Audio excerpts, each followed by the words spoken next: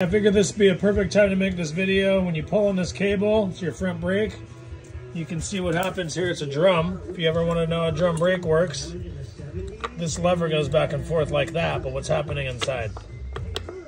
Oh, not like a disc where a pad is on each side. This is the friction surface right here, is this hub. Those are your brake linings right here. And half of them, one right here, and another half right here. And you can see from that shiny spot where this is rubbing.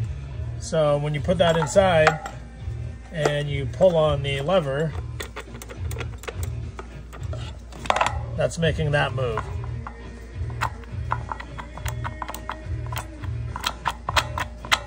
So it pushes your shoes out and jams them up against that round wall. Something like this. See, when you push it, you can't turn it, but you let off.